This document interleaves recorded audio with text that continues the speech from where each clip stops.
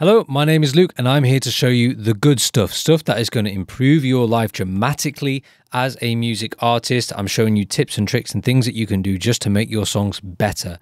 And I don't want to waste any time today. I have such a good one for you today. This is something that I just do on every single song without fail, and you should be doing it too. It is a way to get your songs to sound rich, thick, full, and to punch and get them as loud as possible so that they compete with these top level A-list tracks, right? And it's generally quite simple, so I'm going to show you.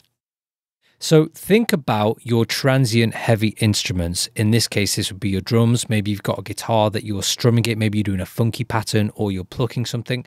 Maybe your piano, you're playing something really hard. Maybe it's your voice, you're singing very harshly. Think about anything with a lot of transient energy. So where the audio waveform is peaking, right? And a prime example is something like this. If I zoom in on my drums here, you can see all this transient energy on this snare right here. It kind of has this loud pop here at the top, same with the hats there. And the same is true for the kick as well. You won't be able to see that because it's MIDI. But what I will do is actually grab an oscilloscope. That's what it's called. I always forget the name of them. Oscilloscope, and actually just show you here what's going on. So here is your transient heavy instruments. If I take this kick here, for example, take a look at how this looks in the waveform. You see how we have that big, high transient energy right there. And again, it's the same with the snare here. Right, lots of energy coming through. If I play the drums in their entirety here, you'll hear and see even that they have tons of high transient energy going on here. But I don't want to get rid of the punch because to me, the transient energy is what gives it the punch. So there is a solution. It is very, very simple. When it comes to something like drums, there are two main things to think about: saturation or overdrive, and then clipping. So if I show you here what's going on, the first plugin that I have on my entire drum bus, because I tend to process my drum bus, like I process all the instruments together, and then I move down to the individual bits and pieces. The first thing that I've got here is an Oxford inflator. This plugin is not essential. This is basically brings up the dynamic range of the drum kit. It's a great plugin, but again, not essential, can be expensive. Wait till it's on offer if you do want to get it.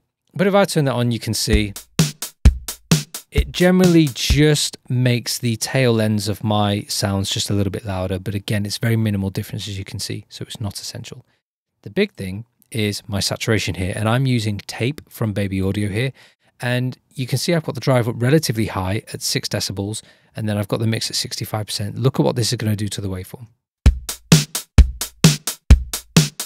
Right, so it's only subtle, but let me take it off.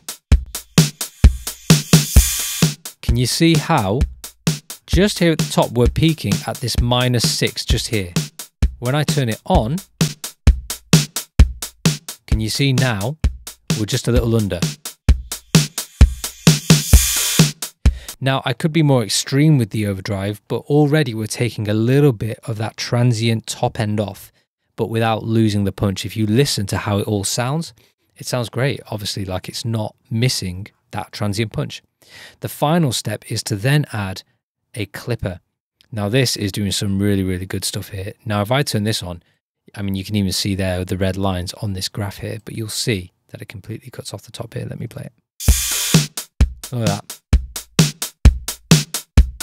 You see now we are considerably lower than -6. So we're saving ourselves quite a bit of headroom there. So there is more space for us to turn the track up.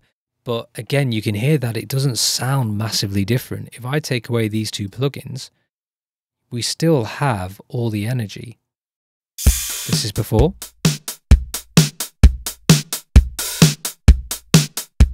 And then this is after.